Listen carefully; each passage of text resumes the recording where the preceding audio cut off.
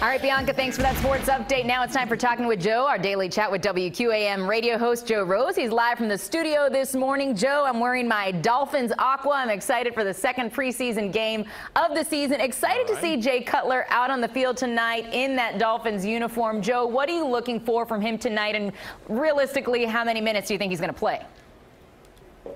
Well, I think he's going to play a little bit. Well, I think they're going to play it by ear and see how the drives go and stuff. But they do want to get him a certain amount of plays tonight because it's important. He sees a full-speed action there. He hasn't seen it in a long, long time. Tries to get a little timing with his wide receivers. His front three guys will play a lot tonight. That offensive line still has a few guys out, but, yeah, they want to get him back there. Don't be surprised if we see Jay Ajayi maybe get a couple of snaps tonight, might get some time as well. So they're going to try to get as many guys, frontline guys out there with him as they possibly can tonight, so he'll have a little success. But he's got to get his feet wet and see some live action. All right, you mentioned briefly that offensive line dealing with some issues of its own. The offense, not just about the quarterback, about the guys protecting the quarterback as well. We're thinking Mike Pouncey going to be out. Jawan James also with a couple of issues there, specifically with his shoulder. What do you think? Are they going to play Cutler less because his O-line isn't as strong as it should be?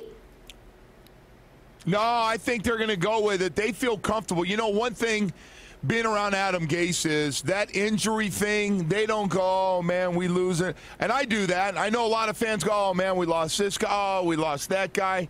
Adam Gase is like, next man up, let's go. We're not changing anything. I believe in you. You're the backup. You're the next guy up. Let's go.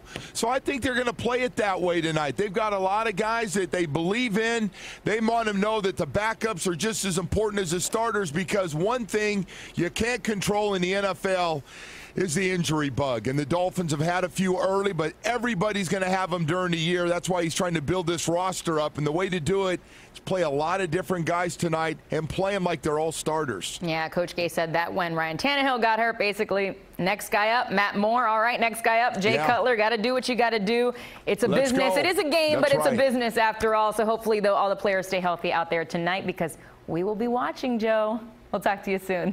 Where's that game tonight? I'm going to tell you. Where's the game tonight? I'm going to tell you right now, Joe. Where is that? Go right ahead. Here on CBS 4, the only place you can see the Dolphins take on the Ravens tonight. Perfect segue. Kickoff set for 7 o'clock from Hard Rock Stadium. Are we that predictable, Joe? Really?